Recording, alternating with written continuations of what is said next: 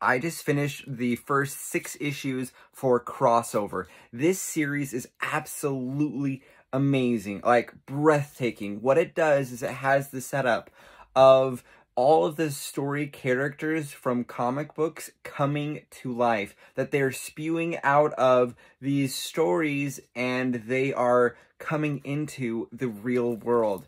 And all of these characters are going out and trying to be able to live and survive in a world that does not want them there. And this, I thought, was one of the most clever type of ideas. It's very, very like loving comics kind of thing, and really just exploring the influence that characters have in our lives. And I thought this was awesome for story, for the art, for the overall pacing and experience of it. Totally worth the read.